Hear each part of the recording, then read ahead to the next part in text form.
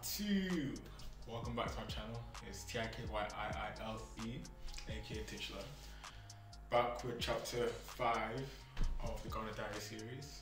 I know you're a bit confused, a bit perplexed as some may say, with my new setup and probably the quality of the video as well. Yes, we've upgraded as always. This is my new setup, this is my new life, this is my new motive. I've upgraded, I've changed, I've relocated, and I'm here today with you. So before we even get into chapter 5, Clutchman came through clutch once again. If you guys remember in chapter 4, I showed you Nana Wilding. I was doing my homework for chapter 5 and I came across these videos from chapter 4 which I should have shown. So I'm going to play the clips right now for you to see and you understand how Nana and his sisters were really wilding. Enjoy.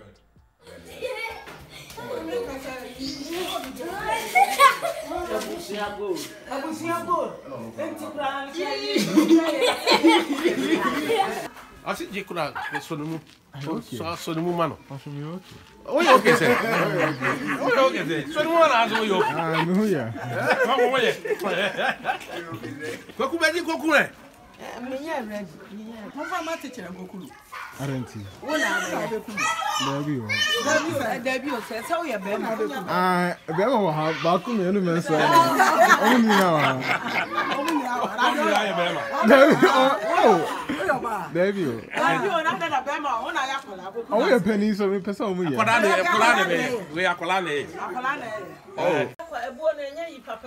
going to be sick.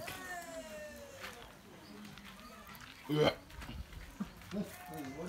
You are sick already. Do you now see what I was talking about? Are you starting to get what I'm talking about? Now that was crazy. The way she was holding, look. Grandma was holding the chicken like this. Like this live chicken. The chicken wasn't dead. The chicken was still alive. You heard it. I have chicken drumstick. I don't have chicken nuggets. But don't bring me a whole chicken which is not even dead. That's, for me, that's not for me. Anyway, let's get into chapter 5. We're here in Begoro. And the first day, you know, Nana was out here showing me the streets. She was really showing me her end. And we did some little market shopping, you can say. I'll show you the clips now so you can see what I'm talking about. But it was really fun. It was kind of cool seeing her interact with her sisters and seeing how they used to be boys back in the day. And it was fun. So here you go.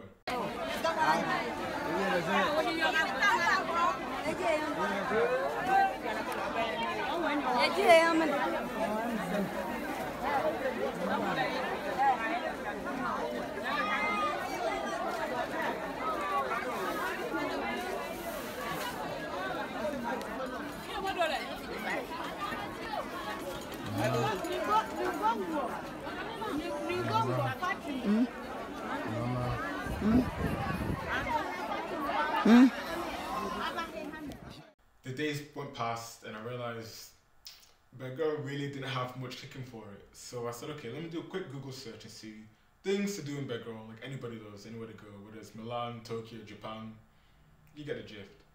Obviously nothing came up, which is fine, apart from a waterfall. I thought, oh, this is it. This is my moment. I can go, get my nice beach pic if I want to, get my nice waterfall pic, one of these ones, you know, looking down, looking this way. I thought, okay, I spoke to Nana, yeah. So Nana, you know this waterfall? I said, yeah, I know this, it's really nice. She said, are you sure it's nice? I said, yeah, it's really good. Then, we rocked up, and it was in this nice foresty area. It's like one of those places where you have to know the area to be able to find it. So I thought, perfect, I've got a little gem for you guys.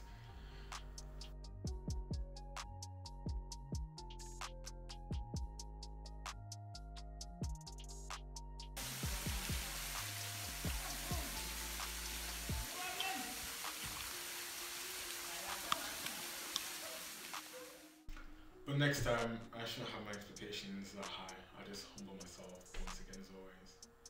But I'll move on to the party, the main event, what we've all been waiting for. And the party was cool. The party was doing party boy things, you know. It was fun.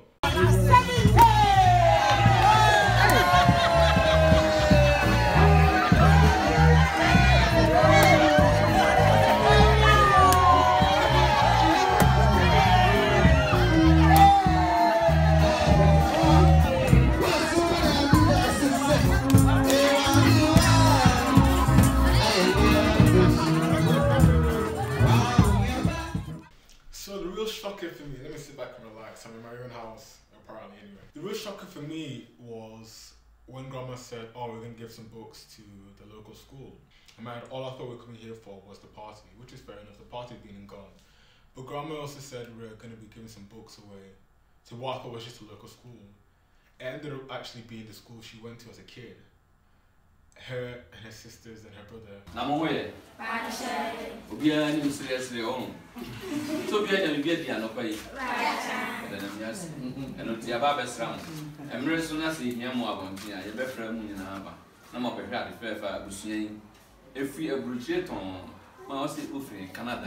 For this any men buy say, young femra mu.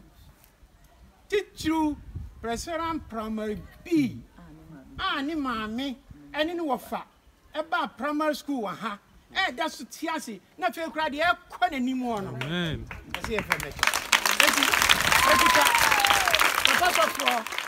Also humbling to be there and see all these kids who appreciated what my grandma and her family decided to do, and giving the books for the libraries, reading books, writing books, and see the impact that it's most definitely going to have on these children. I just felt so honoured and be proud to be part of the family. Knowing what I know now about Begoro and the kind of things which happened and I came across, I would most definitely go through the whole experience once again. Because for me, it was such an amazing eye-opener to see their complete contrast in, to be honest, from Accra to Begoro. So I'm very, very thankful for that whole experience. And Nana, if you're watching this, I know you're probably not watching it, but Mom will tell you on the WhatsApp. I'm very thankful that you're able to show me your ends, as they say, in Begoro, and really open my eyes to almost a different world, you can say. So as always, please like, subscribe, share with your friends. Feel free to comment down below your favorite part of this episode, what you'd like to see in future episodes.